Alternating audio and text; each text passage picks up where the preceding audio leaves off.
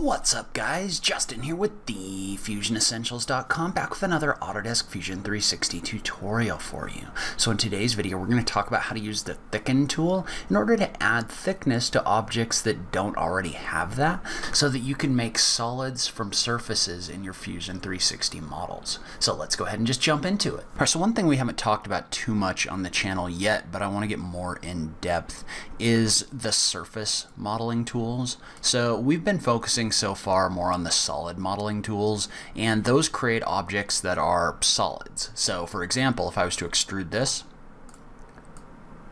like this, you can see how this creates this cylinder that's actually a solid object. So what it has is it has faces on the two ends and also along the middle, so that it's actually solid. And if we were to inspect this, so if we were to do a section analysis to test and make sure this is a solid, the way that would work is, you can see how if we do that section analysis, this has shading across it, meaning that it's a solid shape. So what a solid shape means is basically that's a shape that doesn't have any holes in it. So the way I've always heard it described is a solid is what a 3D shape would be if you were able to fill it up with water, and then no matter how you moved it around, water wouldn't be able to fall out. So there's nowhere for that water to come out. So that's kind of a solid shape. But sometimes we're going to be creating shapes using the surface toolset. What the surface toolset does is it allows us to work just with surfaces, and it doesn't necessarily work in the same way, in the sense that it doesn't add the ends and other things like that.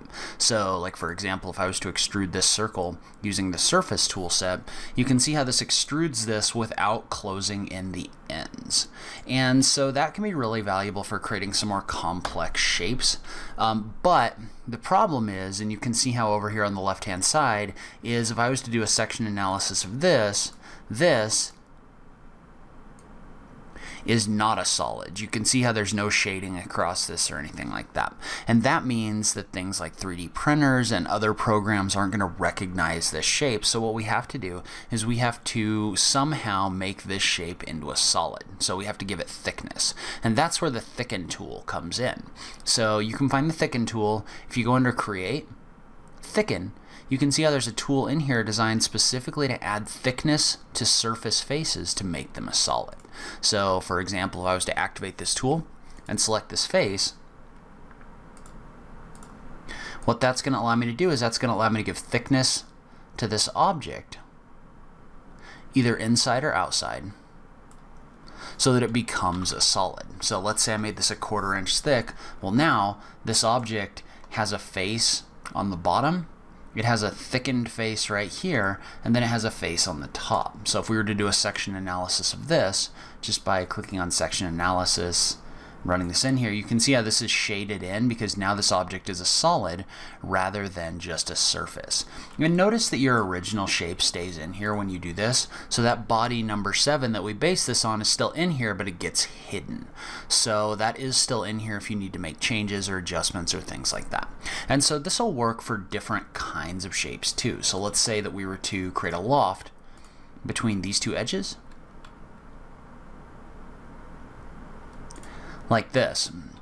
You can see how this still doesn't have any thickness in here. So this is just basically a ribbon that's in here with no thickness whatsoever, which again is fine if that's what you're trying to model. But let's say this was a shape that you needed a 3D print for whatever reason. Well, you wouldn't be able to do this as is right now, but we could give this thickness using the Thicken tool. So I can just come in here and select this. You can see how I can drag this in either direction, or I can type in a value in order to give this thickness.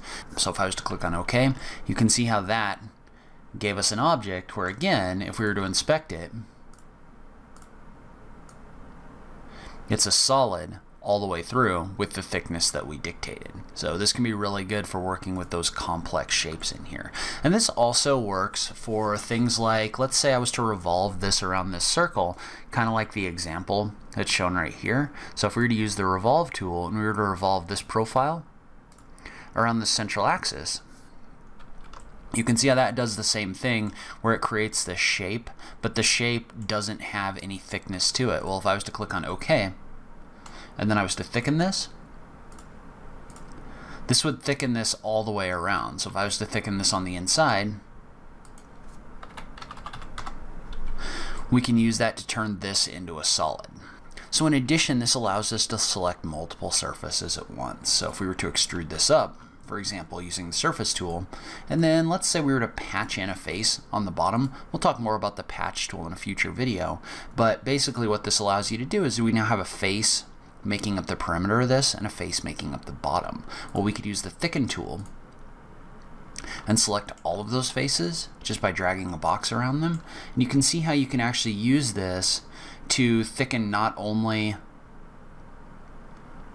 the edges of this, but also the bottom. So let's say I was to make this 1/4 of an inch thick and then do a section analysis on it. What you would see is you would see that this is solid all the way through, and this thickened not only the vertical faces but also the base here, and it thickened it in a way that these interacted with each other so that they work together nicely. So you can see how you can use this to create those solid objects with multiple different faces as well. So, and then finally, this will also work with forms. So let's say I was to create a form over here.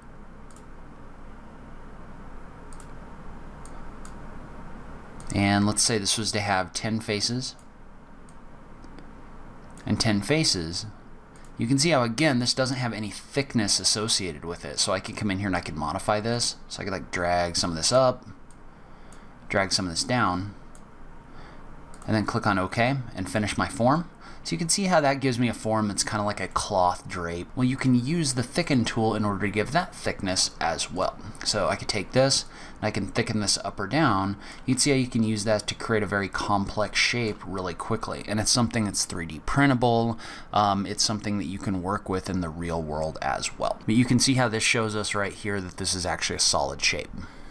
So that's where I'm going to end this video. Leave a comment below. Let me know what you thought. Are you using this tool? Have you had any issues with it in the past? I just love having that conversation with you guys. If you like this video, please remember to click that like button down below. If you're new around here, remember to click that subscribe button for new Fusion 360 content every week.